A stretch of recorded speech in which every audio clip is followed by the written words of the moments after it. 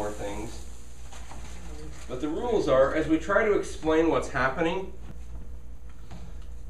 you're only allowed to use descriptions that we use with the kinetic molecular theory. And you guys said the word suck several times, which it's a wonderful word, but what does it mean in terms of our model? What's sucking mean? We got to be careful, because whenever I didn't see anything in that website with those balls bouncing around inside of the container that looked like anything sucking. And I'm curious what we mean by that. So you probably can figure out what's going to happen here. I have a balloon inside of a bell jar, and I'm going to take all the outside air out. And it's kind of a slow process. It takes a little while. But you can probably guess, and now you're already beginning to see what's happening. It's getting bigger. Why is it getting bigger? It's sucking in. You did it again, John! No, it's trying to Blowing the balloon down. You guys keep breaking the rules. What's the rules? When you describe what's happening, you have to only... Building pressure inside the balloon is probably this fast. Okay, I want to actually... The pressure is a word we've been using, but I want to even avoid it. I want to just talk about turns and things of those balls bouncing around. It's making the balls go fast. Which balls? The ones inside. The ones inside the balloon are going faster? Yeah. So the balloon is hotter now than it was? Eliminated the outside ones and made the Is the balloon. balloon hotter? No. So why are they going faster? Quantum They're not hotter. mechanics. Quantum mechanics is not a catch-all answer you can just give that say it with anything you don't understand.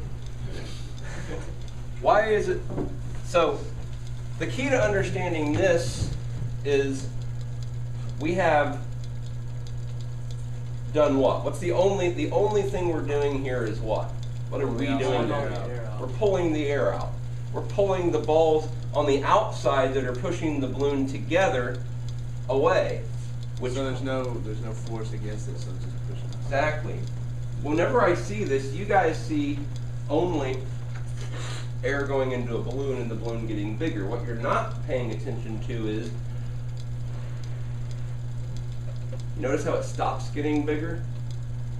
Why does it stop getting bigger? You quit putting air in it. And why isn't this getting bigger now? There's air inside pushing it out right now. Why isn't it getting bigger? Not enough pressure.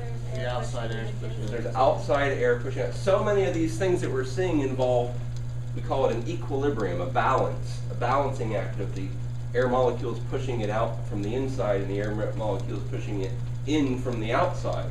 And so right now there's 15 pounds per square inch pushing it together. And guess what the pressure inside the balloon is? More than 15 pounds? Nope. If it were more than 15 pounds, what would be happening to the balloon? It'd be getting bigger right now.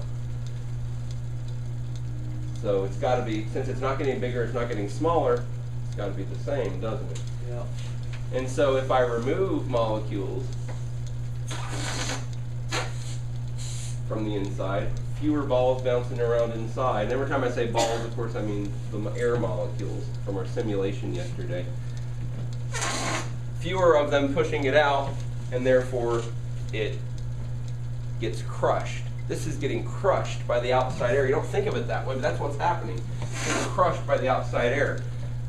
What's going to happen to the can? Gonna crush. It's going to get crushed. What did that? Cold water. Nope. Cold water can't do it. What crushed the can? The water pressure from the outside of the can. Nope.